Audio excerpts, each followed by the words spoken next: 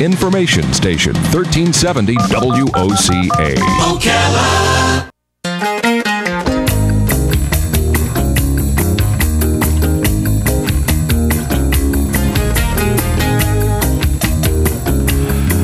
All right, about 10 minutes before 11 o'clock. Thank you for tuning in. Nice looking Thursday, a little bit cooler. Nobody's complaining about that, right? This last week, our Silver Springs, which has long been a privately run park, became a state park. And you and I became familiar with Florida's state parks about a year or 2 years ago and discovered these beautiful, beautiful resources that we have in our state. And the one thing that I was very, very happy to see, and I wasn't really one of the people who went to Silver Springs when it was a tourist attraction, because, you see it, then you're done, right? But when it was now that it's a state park, we went there. And I was really happy to see, because I was expecting maybe the water was going to look bad, because he heard all these bad reports about the water, and it really looked good. Now, compare that to what we discovered on Orange Lake, which had gone down, I'll say completely, of course, that's not literally true. But just about completely, right, before it started coming back. Right. Over in Rainbow Lakes Estates, we had Lake Bonneville. My goodness, it went from like a lake that was 2 miles wide to a puddle. Yeah. And I haven't been over there in about a year, so I don't know if it's made a comeback or not. But, you hear some crazy things going on with the environment. The drought and some of the other conditions have affected the pumpkin crop. We heard that, right, recently? So there's a lot of things we need to be paying attention to. Some of them maybe we, as individuals, could change our behaviors and maybe make a difference if enough of us took care of that. I remember when I was a kid in New York, there was a cartoon that they used to promote not littering.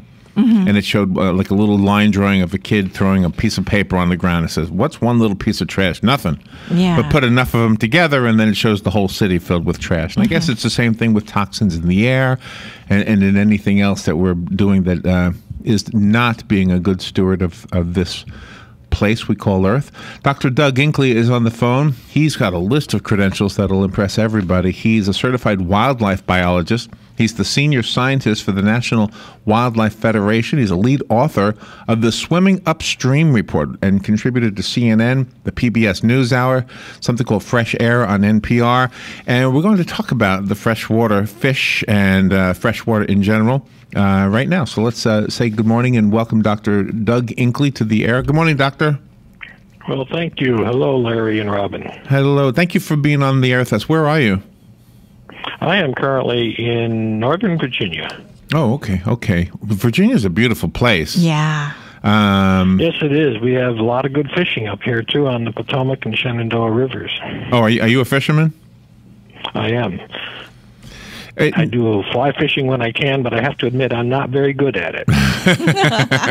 Oh, that's a talent. Yeah. I'm not a fisherman. It is. I've gone fishing, but if I said I was a fisherman, I'd be lying. I've taken the boy when my kids were little. I used to take them out, and basically we would just put shrimp on hooks and throw them out there. And I guess if we caught something, we were fishermen. Yeah. Well, I think I have to develop the proper method of fly fishing. It is tough, just like you said. Yeah, yeah. So how are we doing? And maybe if we could talk about America specifically, and then talk about the world. Are we falling behind? Are we the leader as far as being good stewards of our natural resources? Well, in the United States, we have always led the charge, whether it's been on conservation or many other issues. America likes to be first. Who wants to be second? And Right, we really have been good in leading around the nation. So with conservation of the environment, it goes all the way back to Teddy Roosevelt. At the turn of the beginning of the 20th century, and he was extremely important. He established the first national wildlife refuge, which was the Ding Darling National Wildlife Refuge right there in Florida. And he established a good precedent, and that was we need to conserve our natural resources. After that, he went on to establish many more national wildlife refuges, 5 national parks, and over 100 national forests. Isn't that amazing? That is amazing. I went to his house had a one vision. time. I went to Teddy Roosevelt's house. He has a Oh, wow. His house is now a museum. He killed a lot of animals. Well, he did kill a lot of animals, but he once refused to shoot a cub bear, and industry guy or a merchant said, "Well, geez," and he started selling these bears and named them Teddy Bear after Teddy Roosevelt, and the rest is history. That is amazing. I remember that story, but I would have forgotten it. So we as America, we're doing pretty good. Can we do better? We can do better. We are the leading polluters in terms of carbon dioxide into the atmosphere. And we now know that carbon dioxide actually is a pollutant. It's just not a byproduct of burning our fossil fuels. It is what is driving climate change. So that is having an impact worldwide. And the United States needs to lead the way on this to address this issue, reduce our carbon emissions, and convert more to natural energy sources, or those which are things like wind and solar power. So we're not putting more carbon into the atmosphere. And do you also attribute this changes in the species of fish in the freshwater to the water bottling plants coming in and just draining extreme amounts of water out of there without replenishing?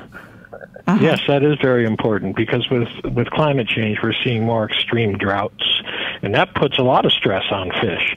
So if we don't manage our water resources correctly and we drain too much water for human uses, that is a real problem. And indeed, the droughts that were severe in the Southeast several years ago were drawing down reservoirs like you were talking about, and it can dry up a reservoir and make it obviously without any fish, and that's a problem. Do you know what really drove this community nuts for a while there? There was a divide in a way, because there were some people who denied it. And I don't know, I'm not a scientist. Maybe you can actually shed light on it. And it was the fact that we do have, as Robin mentioned, a lot of bottling plants pulling water out of the aquifer. And the reports you see from those who are in support of that say that's less than 1% of 1%, and it's still only 1% of what the average the population of the whole area pulls up. So they make it seem like it's minuscule. And then they say you've got to conserve water. The aquifer is getting low. Right. And it's like, well, wait a minute. And then they say, well, we're going to put a meter on your well so that we can charge you for water, just to kind of give us a way to make sure that you don't keep pulling water. And I say, well, wait a minute. Mm-hmm. If we've got enough water to allow these bottling plants, then why are you telling us we've got to be careful with our water? Exactly. So it's almost like you get two messages, and doing a talk show, let me tell you, we get the message from the public that they're angry, they're confused. You have one side saying, no, there's nothing wrong with pumping water out, another side saying there's a lot wrong with it. So it's one of those issues where, I mean, all I have at my disposal is a microphone. I can't tell you anything about the aquifer. Yeah. Well, that is indeed a problem. If you go into the Midwest, the Ogallala Reservoir, the aquifer, is huge throughout the Great Plains. And unfortunately for agriculture, we are using it up much faster than it is being replenished. And with climate change, we're looking at warmer temperatures and longer seasons, and that provides potential for even greater pulling out of water from the aquifer. But in Florida, the situation there is unique in that you really have a challenge from sea level rise, which of course is being accelerated by climate change. And you know how vulnerable Florida is to stronger hurricanes, which are occurring with climate change, and sea level rise. There's another thing affecting our clean water and your drinking water, and that is, are you familiar with saltwater intrusion? Oh, yeah. In fact, that was one of the problems that we were talking about regarding the lowering of the aquifer, is that the salt water would start rising into it. Mm-hmm. That's exactly right, and that ruins the aquifer. Sure. Once you get salt water in there, it's no longer a viable source and won't be. Yeah.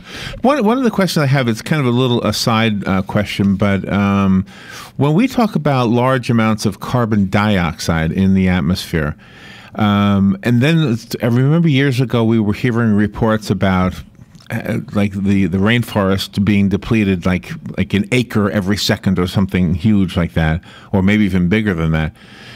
If trees are the thing that takes, now I'm not a scientist, so you'll correct me when I'm done, I guess.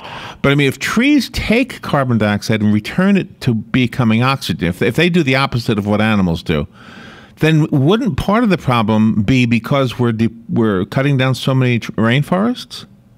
That's exactly right. We have a double whammy here. One thing is we're putting more carbon dioxide into the atmosphere, and the second thing is we're reducing the ability of our natural ecosystems to take it out of the atmosphere. One of the things that we can do to address carbon dioxide pollution is to restore these natural habitats, whether in the tropics or in the United States. We can put more vegetation back onto the landscape where it's been stripped off. That not only reduces carbon dioxide because of the growth of these plants, but it also provides a habitat for fish and wildlife. And this must require large groups to do this.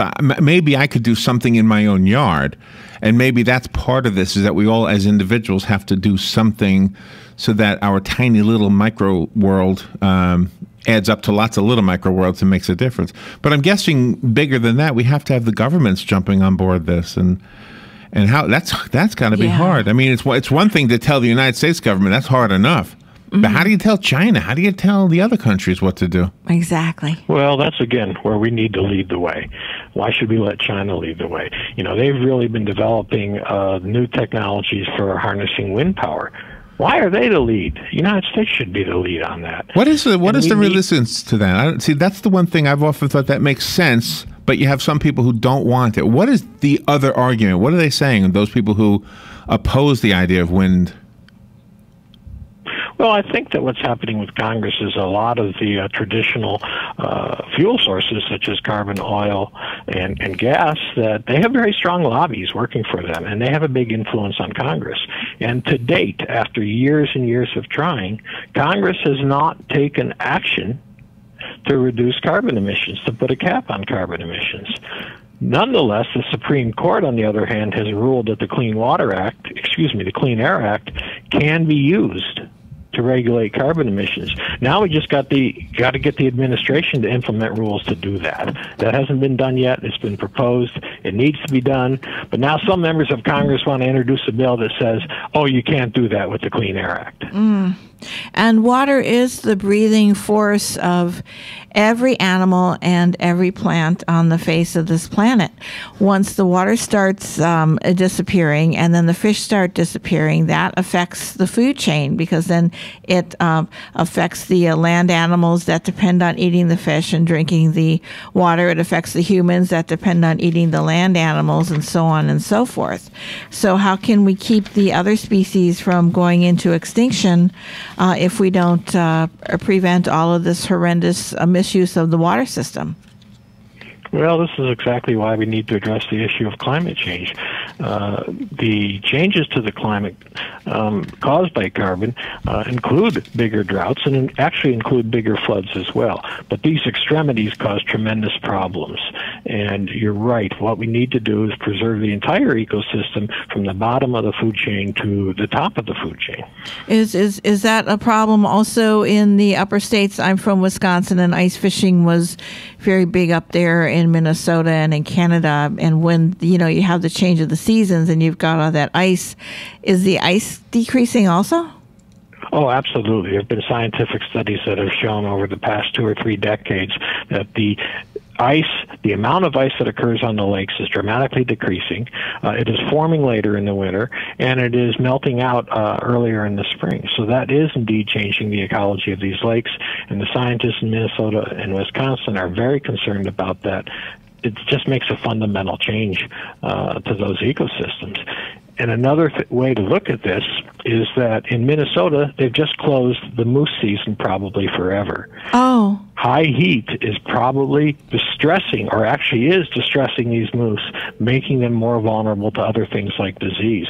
And one of their 2 populations is already gone, and the other population has dramatically declined in the past several years, and so they finally closed hunting this year. Oh, my. Oh, wow. Our guest is Dr. Doug Inkley. He's a certified wildlife biologist. We're talking about the natural environment of all of us, the animals as well as us. We started talking about fish. I want to go back to fish just for a moment here. I also brought up the Silver River and Silver Springs, and I don't know if you know what Silver Springs is, but at one time it was the thing to come to in Florida before Disney. It had the glass bottom boats, and people would come down here, but they would flock down here, and you would go into those boats, look through the glass, and see huge numbers of fish. The pilot of the boat, the captain, would throw some bread in, and then just unbelievably large numbers of these beautiful fish would be under the boat. And it was just, a way to spend your summer vacation or whatever. And now it's still there. They still have it. It's still a beautiful river. But the one thing that is different, and this really is from people who've lived here longer than me, but I do remember that, actually. So I've been here long enough to remember that. The number of fish are clearly the smaller. You hardly see any fish, in fact. Now, part two to what I'm trying to tell you, and that'll lead to my question, is part two is that the state of Florida recently I guess, allocated some money so that we could start doing things that would clean up the reason that they believe the fish are in decline, which is the runoff from the fertilizers, et cetera. So in our little area, it seems like we're doing something, as a community to fix that one little river. Is it possible that we could actually affect the whole world if every little community would do something similar, or am I too optimistic? Well, I don't think you're too optimistic. It is a challenge for people around the world to do that, but that is exactly what needs to be done, because it's not just climate change. It is indeed, as you mentioned, it is fertilizers that are enriching the waters. It is water pollution. It is water withdrawal that's too high. And when you put all these together, the impacts may be quite a bit larger than if you considered the impacts individually. And you mentioned that the people have gone out in these boats to look at the fish. That's important in Florida economically when you consider all the other factors. Oh, yeah. You know that, in Florida, Florida is in the top 10 for the number of freshwater anglers. There's more than 1 million freshwater anglers in the state, and they spend more than $700 million a year to pursue their fishing activities in freshwater. So it's important in Florida, and it's important throughout the United States. It's just fun, too, right? It's fun. Can desalination plants help the problem also? Well, desalination is an expensive process, and it's just not a good way to restore and to provide fresh water. What we need to do is protect that fresh water, first of all, in the place that it is. Desalination is not a viable technique for providing fresh water for natural ecosystems, although in some situations it does provide drinking water for humans, of course. And there are some species that live in the salt water, but every once in a while, like the manatees, you'll see them come up into the freshwater rivers around here. Does that hurt? Well, it does hurt to some extent because as the rivers and the waters are changing, we're seeing that some of the seagrasses and other vegetation that manatees are dependent upon can be disappearing, especially as there are changes in the salinity of the water. I've seen some of this. I've seen manatees in Florida. I used to work for what was then called the Florida Game and Freshwater Fish Commission. Oh, yeah. And these changes are all a big concern. Doctor, I want to ask you something about the radio tour you're doing, because I know talk radio. I've been doing it a very long time, and I know the talking points, and I know that global warming is one of those button-pushing talking points. And I also know the comeback. The comeback that you probably get from a lot of talk show hosts is the challenge to prove that the global warming is indeed being caused by us and not a natural thing that's happening. So, and I'm not challenging you, but I just know the talking points, and I'm guessing you're running into it with some of the shows you're probably calling. What is your response to that when you get that? Well, I do hear that. However, the number of times that I hear that is declining over the years. And those people that don't understand climate change and believe in it, we're going to leave them behind.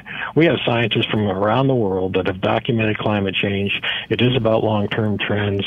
We're seeing it. It is positive, or it's actually a negative issue, but there's no question that it is there. As a scientist, I have no doubt whatsoever.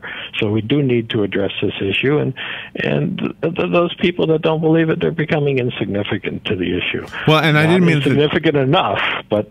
Okay, and just to clarify, I didn't mean that they didn't believe it. A lot of talk show hosts believe it. They just don't believe that we're responsible for it. They think it's natural. It's happening because the sun is more flares or there's things going on in the solar system. Mm-hmm. No, that's not it. People like to come up with all sorts of theories. But, in Hawaii, there's a famous scientific station where they've been monitoring the carbon dioxide in the atmosphere for decades. And they have seen it increase by more than a third. There's no question that there's more carbon dioxide in the atmosphere. And when you look and you total up the amount of carbon that we're putting into the atmosphere through coal and oil and gas, that's where it's coming from. You can't deny it. That is where it is coming from. Well, and I've always said this, that I'm not a scientist, but if I fly into a big city, LA is a good example, you can see through the window of the airplane, you can see like this dome of dirt, like a dome of smog. And, wow. And you can, and I don't know, I mean, I can't see it in New York, I guess, because it's too spread out or something, but the same thing must be happening there. I've always felt like we need to be good stewards, and me as an individual, I suppose I can do my part in many different ways. Well, it takes the sum of all of us. No individual acting alone will make a big difference, but if you act, if Robin acts, if all of your listeners act, if I act, we got to get everybody in the United States to be addressing this issue, and then we will make a difference. Now, there is a report associated with this interview, so is there a way to get it? It's the Swimming Upstream Freshwater Fish in a Warming World report. Yes, there is a very easy way for people to get this report on freshwater fish and climate. All they need to do is go to nwf.org, that's NWF like National Wildlife Federation.org, /Fish and Climate, all one word, Fish and Climate. Mm-hmm. Okay. Now, this is probably a dumb question, but does this climate change affect the aridness of the deserts? Oh, absolutely it does. One of the things that is projected is that the southwestern portion of the country is likely to become drier. They might actually have more precipitation in some areas, but with the much warmer temperatures, it evaporates more quickly and is used by the plants more quickly. There has been severe drought in the southwestern United States in the past 5-10 years, and wildlife and fish are feeling the impact. This is a fascinating study that you have spearheaded, sir. It is amazing. Just real quickly, just to reintroduce Dr. Doug Inkley, we have to say goodbye now, but I wanted to make sure we got the website. It's nwf.org, as in National Wildlife Federation, right? The F is Federation? Yes. NationalWildlifeFederation.org, nwf.org. Doctor, thank you for being on the air with us, and have a great autumn. Well, thank you, and we appreciate your concern about this global climate change issue. It affects all of us. It affects all our fish and wildlife, and we can address it. And we live here, too, Yeah. All right. Well, thank you, Doctor. Good interview. We will take a little break. We'll be right back. We're listening to WOCA News Talk 1370, Ocala's source for what's happening in today's hottest, up-to-date news and topics. In honor of our World War II veterans, the world's only full dual-control P-51C Mustang fighter, B-17 Flying Fortress, and the B-24 Liberator heavy bombers are coming to Ocala International Airport November 8th to the 10th for an amazing World War II living history event. Explore these beautifully restored World War II aircraft inside and out, and even become a part of the crew in an unforgettable flight experience. Or get some stick time in the legendary Mustang. For more information, dates, and flight reservations, call 800-568-8924 or see our website at bomberrides.org.